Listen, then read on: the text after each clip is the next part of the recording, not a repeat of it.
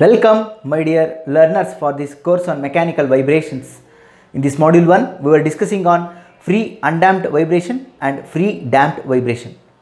So far we have discussed free undamped vibration systems and also the introductory concepts of free damped vibrating systems, wherein which I have discussed the system response for underdamped system, critically damped system and overdamped systems.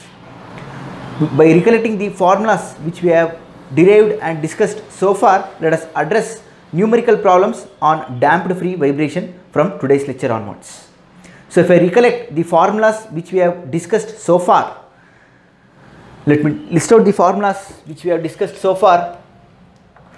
Very first thing is the spring stiffness, which is defined as force per deflection. Unit will be Newton per meter. And next we have damping coefficient, which is defined as force by velocity. Force by velocity, which is given by Newton second per meter. That is a unit. And also one should know torsional stiffness. Torsional stiffness, I should replace force by torque and x by theta. By recollecting torsion equation, I can write T by theta as Gj by L. This can be written as what? Gj by L, where G is modulus of rigidity, J is polar modulus and L is length. And next we have discussed natural expression for natural frequency, which is given by root of K by M.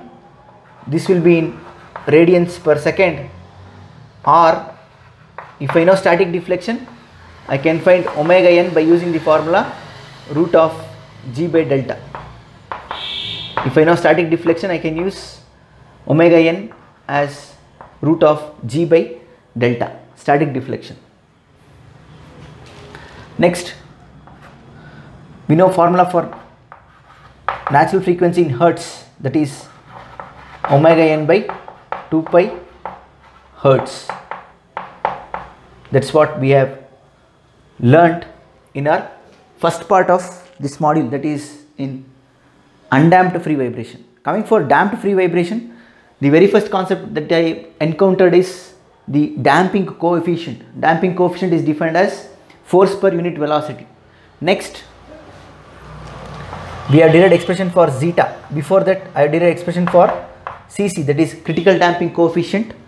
Critical damping coefficient Cc is given by the formula 2m omega n, or it is also equal to 2 root mk.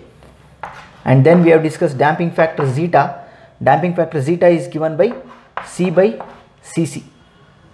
And later we have derived expressions for system response, that is system response for overdamped system is given by x is equal to a1 e to the power of minus zeta plus root of zeta square minus 1 into omega nt plus a2 e to the power of minus zeta minus root of zeta square minus 1 into omega nt.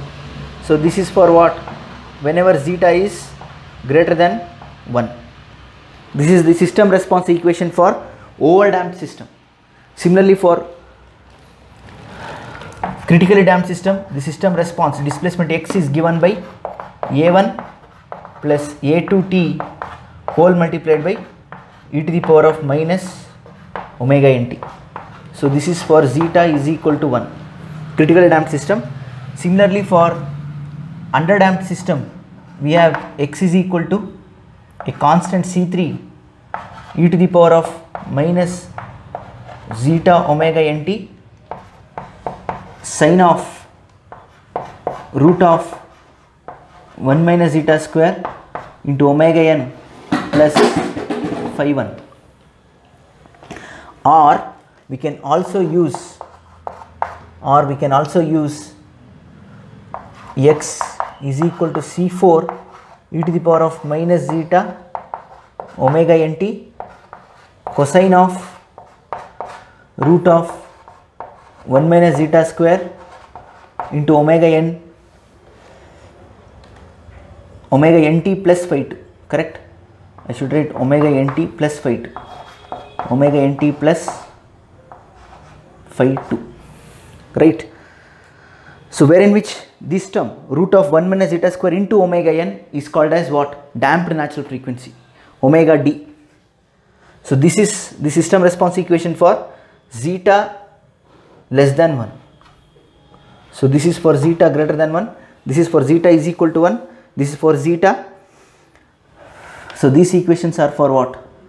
These equations are for, these two equations are for zeta less than 1, that is for underdamped system. And that later we have studied omega d, damped natural frequency, which is given by root of 1 minus zeta square into omega n. What else? Logarithmic decrement. So logarithmic decrement is also studied by us. Logarithmic decrement delta is given by 2 pi zeta divided by root of 1 minus zeta square. This is what we have derived in our previous lecture. And also from the definition of logarithmic decrement, I can write it as ln of x1 by x2. From the definition of logarithmic decrement, I can write it as ln of x1 by x2. So let us draw a line in order to avoid confusion. So these are equations for system response for overdamped, critically damped and underdamped system, and also we have derived expression for logarithmic decrement. For n cycles, if I want to analyze logarithmic decrement, is also given by delta is equal to 1 by n ln of x1 by xn plus 1, x1 by xn plus 1. So these are the list of formulas one should know to address problems on damped free vibration analysis. With this recollection of formulas that we have discussed so far, let us address the problem number 1 of our discussion.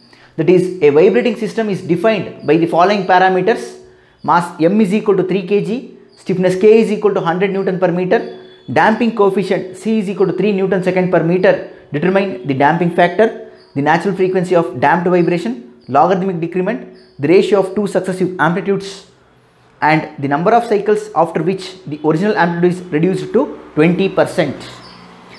Now if I list out the data given for this problem, we have the data as only as specified the mass as 3 kg, then stiffness is given which is 100 newtons per meter, and damping coefficient which is specified as 3 Newton second per meter.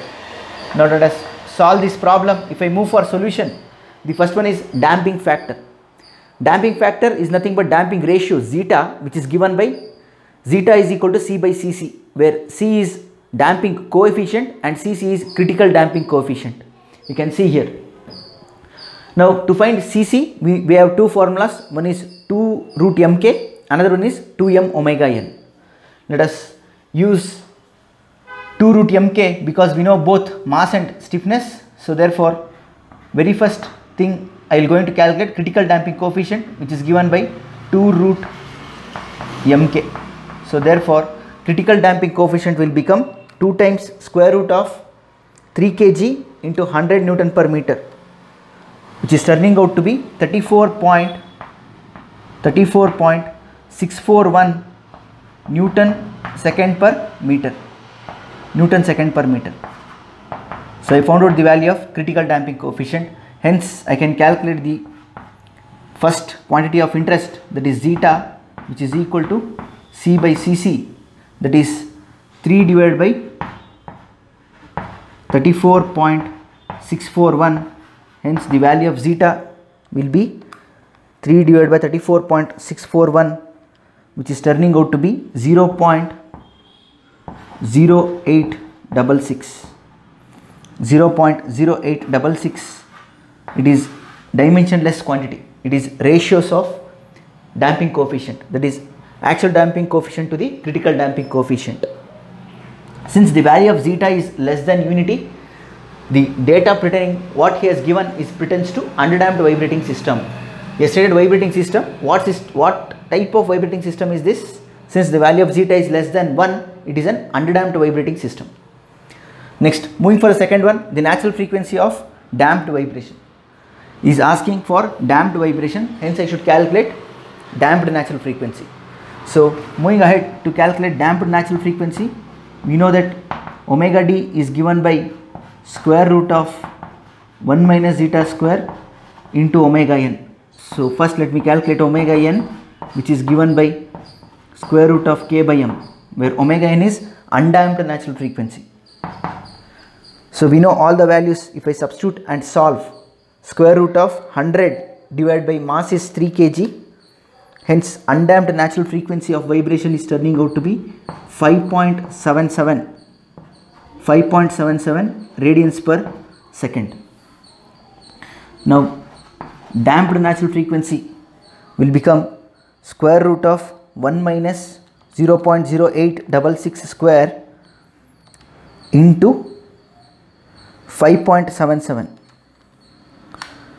which is nothing but 5.748 radian per second.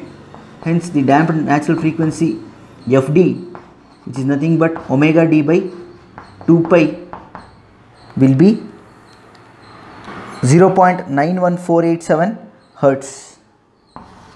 0.91487 hertz. Next, moving for third one, that is C, logarithmic decrement. Since we know the value of zeta, directly I can determine the logarithmic decrement as delta is equal to 2 pi zeta by root of 1 minus zeta square.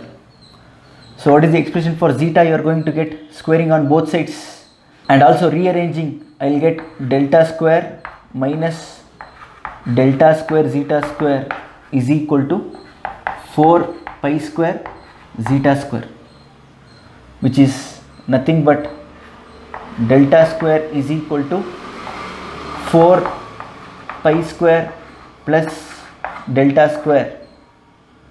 Delta square is equal to 4 pi square plus delta square into zeta square, correct? So send this to RHS. Delta square zeta square, I can take zeta square common, so this is right. So hence zeta square is equal to how much, or zeta is equal to what? Zeta is equal to delta divided by root of 4 pi square plus delta square. 4 pi square plus delta square. So make a note of this equation also.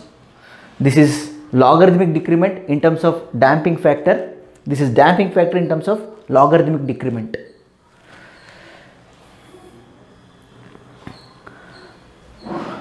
Now using the former one, I will get delta as delta will become 2 into pi into zeta. Zeta is 0.0866 divided by root of 1 minus 0.0866 square.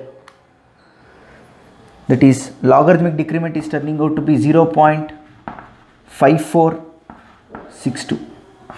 So the value of logarithmic decrement is 0.5462. Just I wanted to derive an expression for zeta in terms of delta, that's why I have done this calculation. Kindly make a note of this formula also, it will be useful. Next, moving for D, that is ratio of two consecutive amplitudes. The ratio of two consecutive amplitudes that can be determined by using definition of logarithmic decrement. We know that delta is equal to ln of x1 by x2.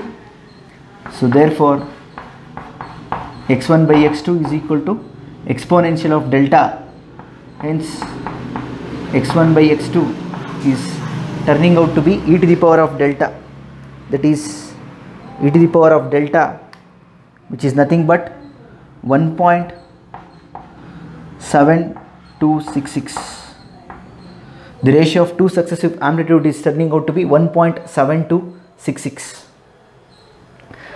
Next, moving for E, the number of cycles after which the original amplitude is reduced to 20%. So what he is stating, find the number of cycles after which xn plus 1 is equal to 20% of xn, that is 0.2 x1. Find the number of cycles after which original amplitude x1 is reduced to 20%. So it reduced to original amplitude x1 is reduced to 20% after how many cycles? Hence, recollecting the formula for logarithmic decrement based on number of cycles, the last one which I have recollected. So using which I can write delta as 1 by number of cycles times ln of x1 by xn plus 1. Now we know all the values. Delta is known, which is 0.5462, which is equal to number of cycles is unknown into ln of x1 is also not known, xn plus 1 is 0.2 times x1. So cancelling x1, I will get number of cycles as ln of 1 by 0.2 divided by delta 0.5462, which is 2.95, which is nearly equal to 3 cycles. So after 3 cycles, the original amplitude x1 will be reduced to 20% of its initial value. So this is the complete solution for problem number 1 that's solved from this lecture. Thank you all.